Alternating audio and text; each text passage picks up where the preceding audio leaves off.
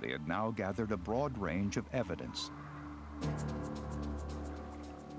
Physical similarities between the Solutrian and Clovis spear points, a similar technique used to make them, and the Cactus Hill point connecting Solutrian and Clovis in time. All added up to a radical and provocative theory that the Solutrians invented the Clovis point technology, and Ice Age Europeans were amongst America's earliest explorers.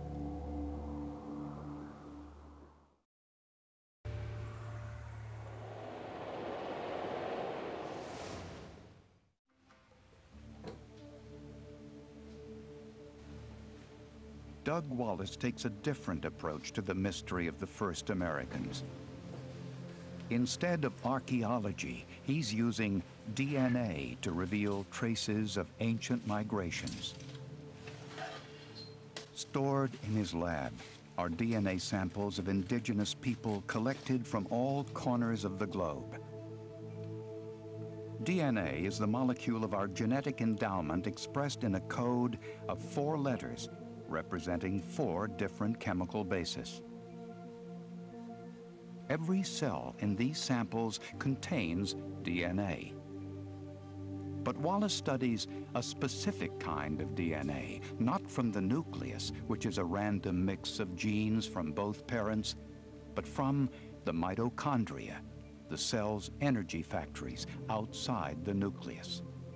This kind of DNA is inherited only from the mother and is passed intact from generation to generation as lineages diverge, but at a steady and predictable rate.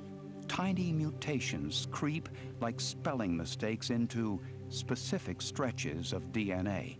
The amount of genetic variation between any 2 lineages can reveal how far back in time they shared a common ancestor.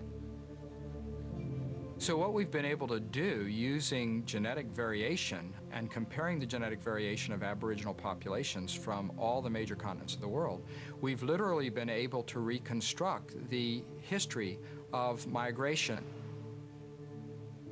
When Wallace and his team analyzed the mitochondrial DNA of Native Americans, they found 4 distinctive lineages that he labeled A, B, C, and D. All 4 turned out to share common ancestors back in Siberia and Northeast Asia. It was the latest report from colleagues of Doug Wallace who were investigating early human migrations. They were puzzling over mitochondrial DNA samples from a Native American tribe called the Ojibwa. When we studied the mitochondrial DNA of the Ojibwa, we found, as we had anticipated, the 4 primary lineages, A, B, C, and D. But there was about a quarter of the mitochondrial DNAs that was not A, B, C, and D. There was a 5th source of DNA of mysterious origin. They called it X, and unlike A, B, C, and D, they couldn't find it anywhere in Siberia or Eastern Asia. But it was similar to an uncommon lineage in European populations today.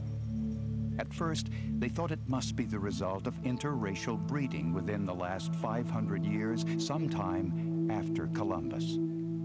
We naturally assumed that perhaps there had been European recent mixture with the Ojibwa tribe, and that some European women had married into the Ojibwa tribe and contributed their mitochondrial DNAs. But that assumption proved wrong.